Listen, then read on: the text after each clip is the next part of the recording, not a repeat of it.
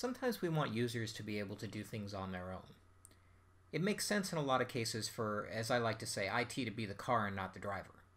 We build this, we set everything up, but we're really not the ones who control certain pieces of information. We want the end users themselves to be able to do that. So we built into Active Roles what we call the self-service piece. In this case, for example, I'm going to allow the user to manage certain pieces of their AD object themselves. Here I am just logged in as a regular user, and you'll notice that I've set it up so that I can read a whole bunch of data. And what this means is I've given myself read access over the data inside of Active Roles. I can see my name, all kinds of information. Everything here is grayed out. I can't make any changes to it. But if I go over here, I can change a few things. I've told it to allow me to change the home phone number, the pager number, and the mobile number, and I also have a policy in here that requires that they be in the correct format. I've even allowed them to update their picture. So if they want to add a picture to Active Directory, then they could click on here, choose a picture, and that would then put it into Active Directory and upload it into AD, which would in turn upload it to Azure AD as well if you have that set up. I could do anything else I wanted as well. I'm just doing some fairly simple stuff. I don't necessarily want my users maintaining a lot of information about themselves, but there are certain things I'm perfectly comfortable having them do on their own without the help desk having to do it.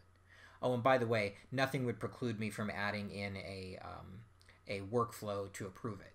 I had a customer once who wanted to have HR review every single picture that went in. So what would happen is somebody would change their picture, and as soon as that happened, the workflow would fire off. It would go to a group in HR. Somebody from HR would pick that up. They would approve it, and then it would go into Active Directory at that point. HR didn't have to have any formal training on how to do that other than how to use a web interface. Pretty simple and straightforward.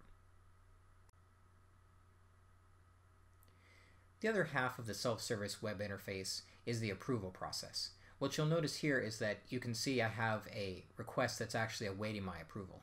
If I click over here on approvals, I can see that, oh yeah, I have a request here to remove a particular user from a group. So remove this user called test user from a group called sensitive account group.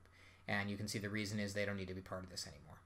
I know that that's fine, so I'm going to go ahead and click approve. And it's now gone ahead and made that change. I can also look at other tasks that have been completed by me, and you can see I've used this user quite a few times for different things, just to do different tests. But I can see everything that's happened, and I can see all the approvals that are waiting for me. I can also see approvals that are pending, meaning that I have something that needs to happen and someone else has to approve it. I'd be able to see it here as well. So the approval piece is quite powerful in terms of letting me see what I've done and what someone else needs to do for me as well.